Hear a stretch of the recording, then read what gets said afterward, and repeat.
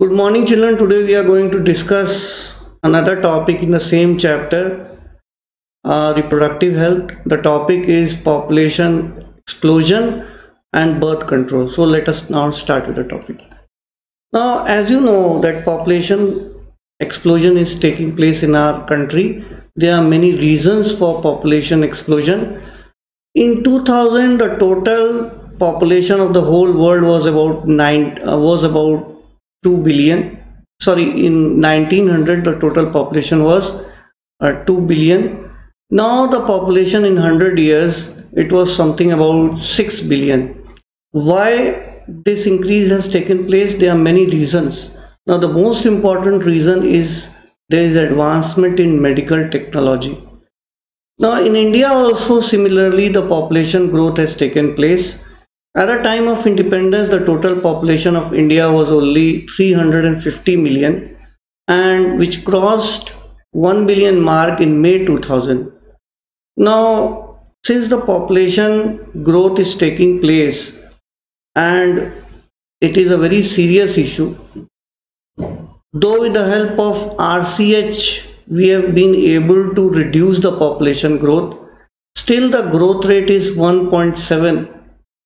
With this kind of growth rate, in the next 33 years, our population will double.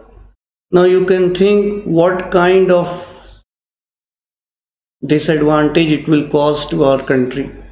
So that is the reason the government of India is taking a serious note on this, and they are planning certain programs in order to curb this population growth. Now because of reduction in infant mortality rate and maternal mortality rate, the population has increased. You can say because of advancement in medical techniques, but we should know we know that there are so many disadvantages of high population as such. That is the reason the government is planning to curb the population growth. Now what can be methods in order to curb the population growth? The marriageable couples should know that the advantages of having a smaller family. So that is one thing which the awareness programs can be launched in order to let the people know the advantages of having a smaller family. So the most important step will be to make the people aware about this problem as such. Then the second thing which can be done is statutory raising the marriageable age group of females to about 18 years and males to about 21 years. This can be done in order to so that a family should be kept small as such. Now hum do hamare do, this is the slogan, you must have heard about it, and because of that many people started to have smaller families. New policy for the job also includes hum do hamare do policy as such by the various states, and it is helping in reducing the population growth rate. Okay, now there are many contraceptives which help in reducing the population growth as such. Now these contraceptives can be grouped into many categories. First one is natural or traditional method, which we are going to discuss today. First natural or traditional method is periodic abstinence. Second natural or traditional method is withdrawal of coitus interruptus, and third natural method is lactational amenorrhea. Now let us discuss in brief as such. Periodic abstinence, as you know, in between 10th to 17th day of the menstrual cycle there are chances that the ovum will be released by the ovary. Now during this time the sex or the coitus should be avoided, because it can be practiced easily as such, and the time during other time period in between 1 to 28th day is considered as safe. Now the second method, which is called as withdrawal or coitus interruptus, before the penis releases the semen inside the vagina, which is called as insemination, the male partner should withdraw the penis with this, because the semen will not be deposited in the vagina, so naturally the fertilization will not take place. So this can be a method. Now the third thing is lactational amenorrhea.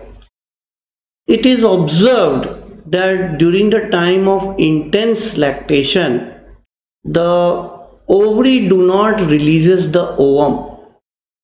So during this time, it is safer to have intercourse.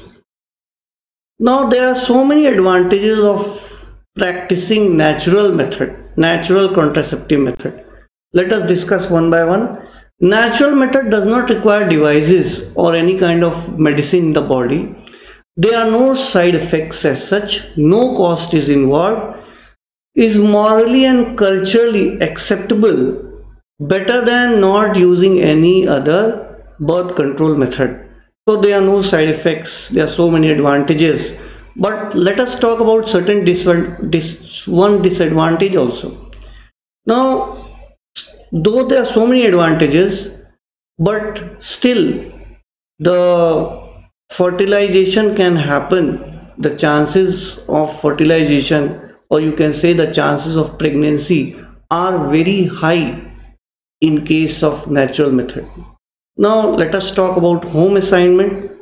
Write the various reasons for population explosion in our country. One of the reason might be that since our country have a climatic condition which was suitable earlier for people to migrate and come here and live, so that can be one of the reason. Now because of advancement in technology, the population growth was very high during initial periods 60s, 70s and 80s, which led to high growth in population because of lack of awareness among poor people.